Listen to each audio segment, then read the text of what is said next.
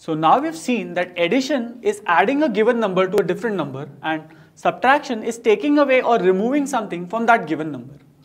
Let us now look at another interesting example. Suppose in this case we have, again we will take the example of marbles, and suppose we are talking of a marble manufacturing company, and in this case suppose marbles manufactured in one day is equal to 25. So there's just one small machine in that company which produces only 25 marbles each day. However, in a year, the machine works for 300 days. So marbles manufactured in one day is 25, and so machine works for 300 days. So on each day, the number of marbles manufactured is 25, and there are 300 such days. And now we want to find the total number of marbles manufactured by that machine in 300 days. So we will now check what is the total number of marbles. So now we are not talking about colored or colorless marbles, we are talking about the total number of marbles here. And assume that in one day, the number of marbles made is 25, and we have to find in 300 days how many marbles will be made. Well, now this can be done by what we've already learned. We've already learned addition, and so this can also be done by addition. Let us see the scenario. Here, in one day, 25 marbles have been made. So this is the count for the first day. On the second day, again 25 marbles will be made. So this will be the number of marbles made in the second day, 25. In a similar manner, on the third day also, we will have 25 more marbles being made. This process will continue till we finally come to the 300th day, because the machine works for 300 days.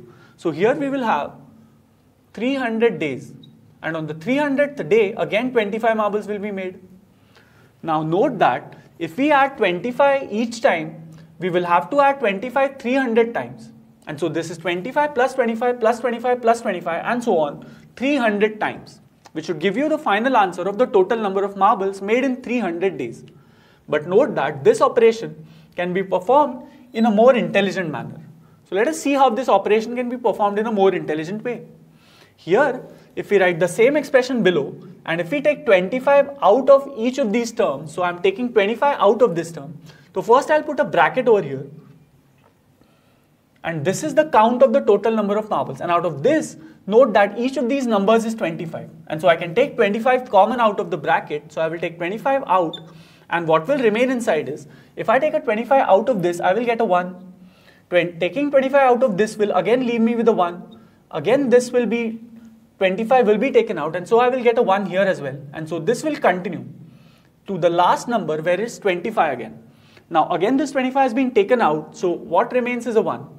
Now note that this 1 corresponds to this 25, which was for the first day. So this was the first day. This 25 corresponds to this one, which was for the second day. This for the third day, and so on, till we finally get to this 25, which is the 300th number. So here we have, because we've taken 25 out, we have 25 out of this bracket, and inside the bracket I have just ones. And how many ones do I have? Well, I have 300 number of ones, and so if I perform 1 plus 1 plus 1 300 times, I will get the value 300. And so I can now write this is same as 25 into 300 in the bracket. This is because I added 1 300 number of times and I got 300 here. And so I multiply 25 by 300 now, and this will give me the answer 7,500. So now we've seen that whenever we want to add the same number again and again, we can replace it by a more efficient operation, and that operation is called multiplication. So now this is the problem that we started with, and we have now learned it how to solve using multiplication. So multiplication is nothing but repeated addition of the same number. Here the number 25 was repeatedly being added, and so we wrote 25 multiplied by the number of times that has been added, that is 300. And so we got 25 multiplied by 300 as the answer to this question. So this was all about multiplication. Let us now see an equally interesting operation called division. Let us now look at a more interesting scenario, and in this case we'll again talk about the number of marbles, and we will say that number of marbles that we have in all in this case is equal to 240. So if the total number of marbles is 240, but this time we have to distribute the marbles amongst 8 kids. So we have number of kids is equal to 8. And we have to distribute 240 marbles between 8 kids. So the total number of marbles here is 240 and we have 8 kids who will divide that 240 marbles among each other equally.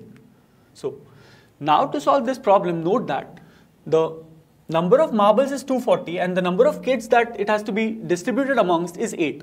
So now comes the word distribution.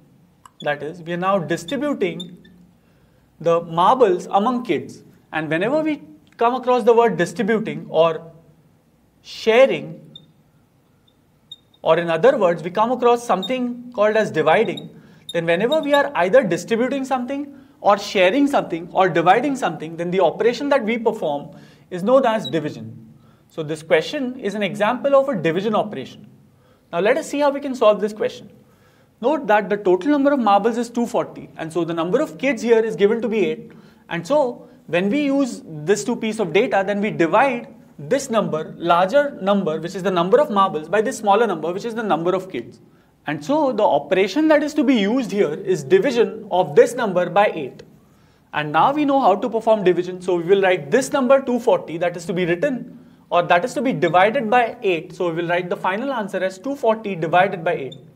So here the number of marbles with each kid is equal to total number of marbles divided by the number of kids. So now in this case I can write a general formula for the number of marbles that each kid has. And so the number of marbles with one of the 8 kids will be equal to total number of marbles. So I will write this as total number of marbles divided by, so I will divide the total number of marbles by the number of kids. And so I will get the total number of marbles with each kid. That is the same thing I have done over here. I have written total number of marbles with one kid. So